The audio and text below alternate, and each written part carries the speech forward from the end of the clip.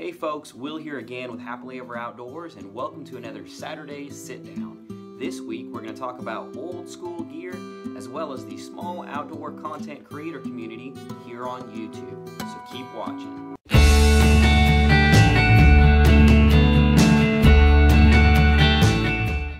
Alright guys, so what do I mean when I say old school gear? Well, that can quite literally mean gear from another generation. We're talking about vintage equipment, vintage clothing, that was the stuff that maybe your dad, your granddad, or your great-granddad might have used when he was out exploring the great outdoors. But something doesn't necessarily have to be old in order to be old school. There's a lot of great gear out there that's stuff that might have been made the same for 20 or 30 years. We're talking about knives, we're talking about clothing, stuff that's readily accessible if you know where to look. First, one of the things I'd like to talk about is military surplus. Now, all military surplus really means is it was gear that was designed for the military, whether that's in modern time or times past. Either it was stuff that was issued and then it had its use, had its time in the field, and it was turned back in, and then eventually it was sold off to the open market. Or sometimes it's just excess gear that's brand new that for whatever reason it just didn't get issued, and then it got turned over to the civilian market. And I've actually been able to pick up a couple of shoulder bags that are a great example of this. This one right here is a shoulder bag that I picked up online. I believe this is Czech.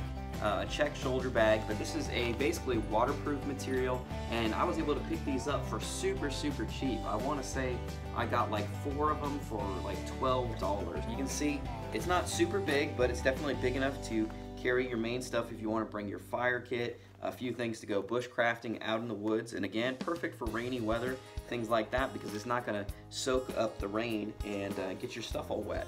But this is something that's really practical, really affordable. It's a great bag to have for those wet days. Also great for kids if you're just getting your kids started. My kids carry one of these when we go out to have some fun out in the woods, and works real great. Another one I was able to pick up for right around $12, I believe, is this British M37. It's marketed as a haversack, but this was actually originally a backpack. You can see there was some other straps that were made to go with this so that you can wear it on your back, but they just marketed it as a shoulder bag. So this is definitely a lot bigger, very simple. There's no compartments or anything inside of it, but if you want something that's just very kind of that old, cool, vintage look to it, that's got a little bit more cargo capacity in it, this is a great way to go. Now this is just scratching the surface when it comes to military surplus. There's a ton of great gear that you can get out there that's really sturdy, that's made to take a beating, and you can get it for cheap. So if you have a favorite military surplus gear find, feel free to share that in the comments below. Next, I want to talk to you guys about wool. Now wool is a fabric that has really become underappreciated as the years have went by. Even in the outdoor community, it kind of fell way to the back burner in favor of a lot of these man-made materials, these high-performance fabrics. But the reality is, wool has some very distinct benefits that you don't get with a lot of other fabrics. Number one, if you get wool soaking wet, it's still gonna keep you warm. Another benefit worth mentioning is that wool is actually naturally flame retardant, and even if it does get burnt, it's not gonna break down and stick to your skin and cause worse damage like some of the man-made materials will. One thing you'll probably notice with a lot of high-performance fabrics is that when you go and do something really high activity, like going to the gym where you sweat a lot, you start smelling really bad, really fast, because that bacteria starts building up immediately. With wool, it really fights that off, which is why you're actually starting to see a lot of companies coming back with high-performance wool product. You're seeing it in socks, underwear, base layers, every layer of clothing you can imagine. They're starting to come out with this stuff again because they're realizing it's just so hard to beat. Now, merino wool is absolutely awesome. Don't get me wrong.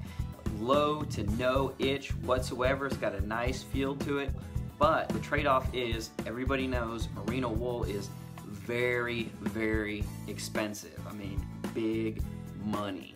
But if you can handle just a little bit of itch and maybe a little bit of scratch, there's a lot of great wool gear that you can get for super cheap. Now there's basically 2 main companies that make this. One of them is Rothco, which is kind of the name brand, and the other one is basically your good old-fashioned government issued style US prisoner made wool watch cap. Either way, it's a great cap. You can find them in a variety of different colors between the two different brands, and this has always been one of my go-tos. Again, this is not merino wool, so if you're very sensitive to wool, this might not work out well for you, but these are super warm, really great beanie, and you can get them for right about 10 bucks, so that's pretty hard to beat. Of course, we can't talk about wool without talking about button-up wool shirts. Now, this is one shirt I was able to pick up used for, I think I paid $4 for it. I mean, dirt cheap. And this is about, I believe, 80% wool, so not quite 100%. It's a little bit big on me, but that's perfect for when you're going out in cold weather, great for doing kind of bushcraft type stuff or just light hikes out in the woods. Now, if you're like me, when I first started wearing high percentage wool products, 100% wool products that were non-merino, I had a lot of itch. But after wearing them for a little while, I kind of got used to it. I kind of built up a tolerance to it. So if at first you think, oh, there's no way I could wear this, it's too itchy, give it a little bit of time, you might get used to it. Also, if you wear a base layer underneath like a t-shirt, or if you have a good merino wool base layer, you won't have to deal with that itch. Of course, with wool, just like any other outdoor clothing, layering is important.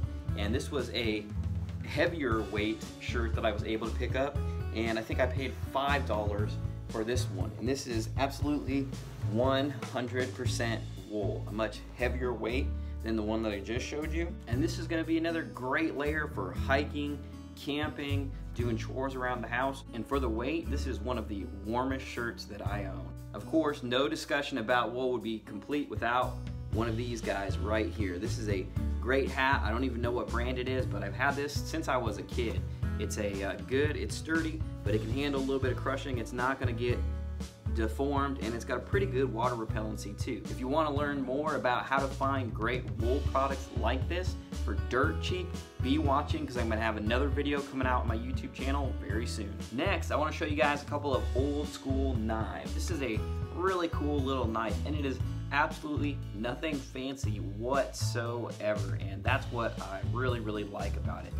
It comes with kind of your standard Mora sheath, but this knife is great because it has a carbon steel blade on it. You can see it's a decent little size, but it's just a very basic painted wooden handle right there, just kind of a rounded out handle, and it's just as old school can get. This is just a very simple knife, but it works really well. Got that solid Mora blade with that really sharp Scandi grind on it, and it's just a lot of fun to work with. Next up, out of France, we have the Opinel number 9. This is a classic. You may or may not have heard of it, but it definitely has a lot of popularity. It's just a really simple design. The blade just folds out like that. By the way, you can get this carbon or stainless steel, and it's got a locking mechanism right there that you twist, and that's what holds the blade in place. But you can get this crazy sharp, so it's great for little light bushcraft tasks, a little bit of carving, making feather sticks, stuff like that. It'll handle all of that, no problem. It's very lightweight with a beechwood handle, and you can get these in a variety of sizes as well. It goes in a whole series by number. And lastly, I want to talk a little bit about flint and steel. Now, the thing about old school gear is it's not necessarily always about having the highest performance gear. Sometimes it's about actually challenging yourself and kind of getting back to the primitive ways, and that's definitely what we're talking about when you talk about flint and steel. Now, this is a little kit that I picked up on Amazon recently, and if I can find the link for it, I'll drop that in the description for you guys as well. But this was really inexpensive. I want to say it was around $20, and it comes with a nice handmade leather pouch, and you've got a good chunk of flint that comes with it, as well as your steel for doing your striking.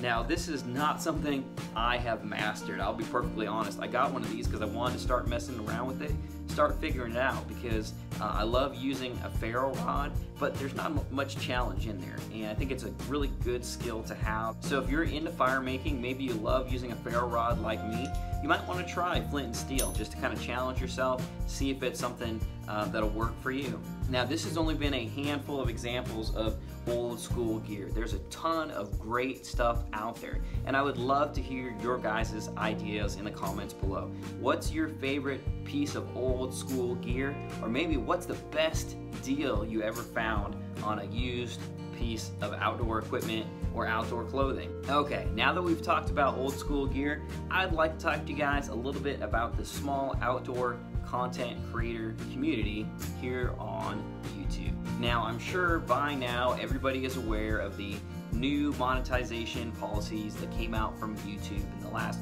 week-ish. I talked about it last week on our Saturday sit down. There's a lot of people really stirred up about it. Bottom line is a lot of small content creators are about to get demonetized. Now, our channel, we're right on the edge of meeting those qualifications. Thanks to your guys' help, we've got a ton of new subscribers. We're really close to that 1,000 subscriber mark that we need, and I've got to check on my analytics a little bit more, but I think we're gonna be good on our viewing hours as well, because they do expect 4,000 minimum viewing hours. Otherwise, your channel gets demonetized. Got to have 4,000 viewing hours plus 1,000 subscribers. So again, a lot of folks have been fired up about this. There's been a lot of talk going on, and a lot of good has come out of this, believe it or not, in my opinion. Out of something that's seemingly so negative, I've seen some really good stuff happening. And one of the biggest things, at least in my arena, kind of this small outdoor content creator community, is that it has really become more of a community. All of us have kind of banded together to kind of see each other's channels, see what we're doing, see what we can do to help each other grow. And it's allowed me to connect with people, to find channels that I might never have really stumbled across on YouTube. We're talking about folks who've maybe got 1,000 or even up to 2,000 subscribers. Because there's folks even who are well above the 1,000 subscriber mark who don't have the viewing hours. And ironically, I know folks who have triple the viewing hours in the last year that they need, but they're short on subscribers. And it's really brought a lot of folks kind of from those little sub-genres of the outdoor community, the gear review folks like me, the bushcrafters, the hikers, the campers, the adventure video folks. We've all kind of got the chance to know each other and really see what everybody is doing. And what I think is so powerful about this is that it really gives us a chance to kind of come together, to collaborate, to share ideas, to help each other figure out what we need to do to move forward. So not only can we grow as individual channels, but we can grow as the outdoor community on YouTube, to have a bigger influence, maybe to expose new people to getting outdoors, to enjoying nature, to doing bushcraft, to going on hikes, all these different things. And it's really kind of, I think, lit a fire underneath a lot of people, myself included. So with that being said, one of the things I'm going to start doing every single week on the Saturday sit down is sharing a small content creator with you guys here. And when I say small, I'm talking about anyone who's under 2,000 subscribers. So this week, the channel I would like to feature is Lone Woodsman.